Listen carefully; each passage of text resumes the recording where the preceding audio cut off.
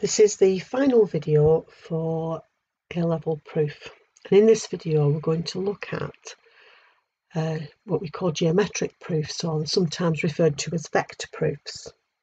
So we're going to go through two examples. You can see this is example 10 from your booklet, and let's just have a little look at it. Okay, so the question asks P to PA1 equals QB. Prove that the ratio AT to TQ is 2 to 3 and the ratio PT to TB. Okay, so let's have a little look. The first thing we're going to do is we're going to look at things that we've been given, and we're going to put some information on the diagram. So the first thing we were told is that OP to PA is 3 to 1. So that means, okay, that O to P is 3/4 and P to A is 1/4 of whatever the length O to A is, or whatever the vector O to A is. We're also told that O to Q equals Q to B. So O to Q equals Q to B. So therefore Q is the midpoint of O to B. Okay, and these two are both the same length. So O to Q and Q to B are the same length. Now, the key to these questions is often to find two different ways of getting from one node to another, or one vertex to another. So we're going to set up the problem, and I'm going to draw on the diagram as I'm going along. So the first thing we're going to do, okay, is I'm going to let OA be vector A and OB be vector B. Now, in the exam, they will probably state that for you, and A and B will be bold. Now, don't panic about trying to make them bold or putting little tags over. They will not penalise you for that. So what we've got, I'll put it on the diagram. Okay, so O to A is vector A, and O to B is vector B. Okay, and we're asked to prove a ratio. So we're going to look at the first bit, and it says A to T. Okay, so our key is trying to find two ways of getting from A to T, either directly, one direct and one indirect. Okay, so again, I'll keep referring back to the diagram. So let's start with A to T. Now, as you can see, A to T, I could go A to T is A to P plus P to T. So I'll just show you on the diagram that way. So that's A to P, P to T. Okay. So using the information that I've got, okay, therefore A to T equals, well, you can see that A to P is 1/4 of A, but we're going the wrong way, so that's minus 1/4 of the vector A. And then P to T, now if you look, you can see that P to T is some fraction of P to B. So I'm going to call that fraction K. Okay, so P to T is K lots of P to B. Now, the next line is I need to get from P to B. So again, I'm just going to highlight that. So P to B will be going this way and then this way. So what I've shown you in orange there. I'm going to just undo that. Okay, so P to B, A T equals 1/4 of A plus K lots. Now P to B, you can see it's going to be minus 3/4 A plus B. So that's one route to get from A to T. So on this side, again, I'm going to go A to T, but this time I'm going to do a different way. So A to T, again, you can see that A to T is some fraction of A to Q. Now, that fraction, I don't know what it is, and we will find out. I'm going to call another variable. So for instance, I'm going to call a letter. Now, I'm not going to use K because I can use K for the other route. So I'm going to say it's M. So it's M lots of A to Q. Okay, A to Q. Now again, if you look, A to Q, so A to T, is M lots of A to Q. And to get from A to Q, that's minus A plus a half of B. Now, if you see, I'll just highlight them, I now have two routes to get from A to T. So I'm going to put those routes equal to each other. So therefore, minus a quarter of A plus K lots minus 3/4 A plus B will equal M lots of minus A plus a half of B. Now, I'm then going to expand that, so then I can do something that should be quite familiar to you. So it's minus a quarter of A minus 3/4 of KA plus KB equals minus AM. Actually, I'm going to write it the other way around if you don't mind. So minus MA plus a half MB. So I've just expanded it, so that will make the next step quite easy. We're going to compare the coefficients of A and B. So let's have a little look at that. So if I compare the A's, so I'm going to write compare the A's.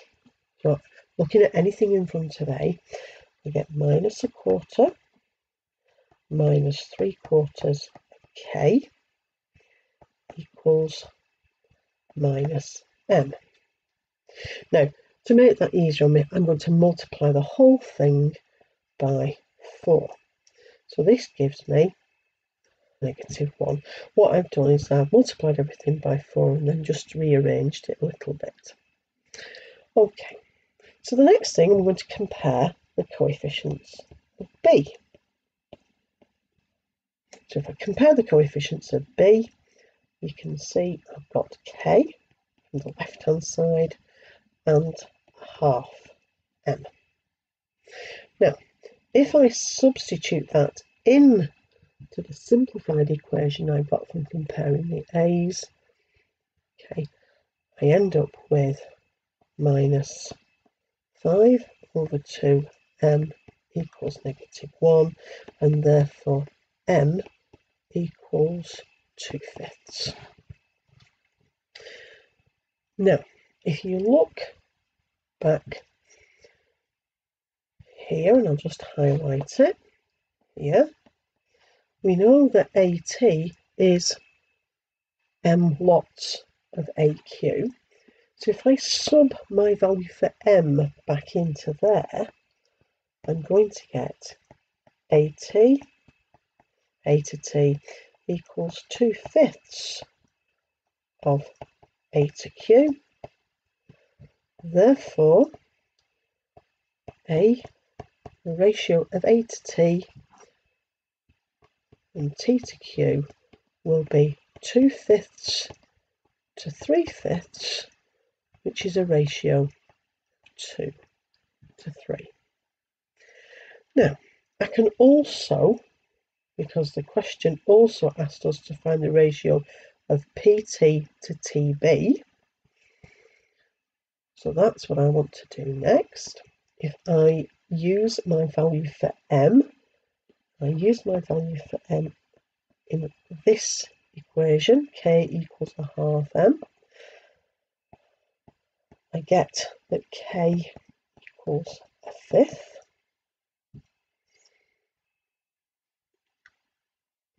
And we know that PT equals K lots of PB. Okay, if you look up here, you can see P to T. See from here, P to T is some fraction of P to B. We know what that fraction is. It's a fifth. So P to T equals 1/5 P to B. Therefore, P to T ratio is a fifth to 4/5, which is ratio of 1 to 4. So the key to this question, okay, is to look at what we're asked and find two different ways often to get to this first vector, AT. Okay, now we're going to have to look at another one, which is a lot more straightforward. Okay, so this is example 11, and again, this is in your notes. So we've got a triangle, and you can see from the diagram. So again, we're given that OP to PA equals the ratio of OQ to QB. Okay, so I'm just going to annotate the diagram. So this is telling me that this length is 3/4 of OA, and this is 1/4 of OA, and OQ again is 3/4 of OB, and QB is 1/4 of OB. Okay. So the next thing I'm going to do, and again I'll put this on the diagram, and we usually start at the origin. So I'm going to have, I'll just write over this one, that is A, and O to B is going to be B, and notice the direction that we're moving in. So I'm going to declare that. Now again, often in an exam it will already have this for you. So let O to A be the vector A, and O to B be the vector B. Now again, I'm not putting the tags on the lines. Usually in an exam these are bolded. Okay. So what do we need to prove? We need to prove that PQ is parallel to AB. Okay, so let's start with P to Q. So P to Q equals, well, it's P to O plus O to Q. So let's look at the diagram and see how we can get from P to O. So P to O is 3/4 of O to A, but we're going the wrong way. So P to Q will equal 3/4 minus 3/4 of A, plus, and then O to Q will be 3/4 of B. Okay, so P to Q is minus 3/4 of A plus 3/4 of B. Okay, now we need to prove that it's parallel to A to B. Well, A to B is A to O plus O to B, and A to O is minus A, and O to B is B. Now, if you look at those two things, we've got A to B and we've got P to Q. Now, you need quite a rigorous argument, or at least a decent statement. So look at P to Q. So P to Q can be written as 3/4 of minus A plus B. Therefore, P to Q equals 3/4 of A to B. Therefore, PQ is parallel to vector AB. And we have proved what we need to do. Now, there are another 3 exercises for you to have a go at, and we will give you solutions when you've had a go at them. So hopefully this has been clear. Please make sure you fill in your booklets, and hopefully this has helped.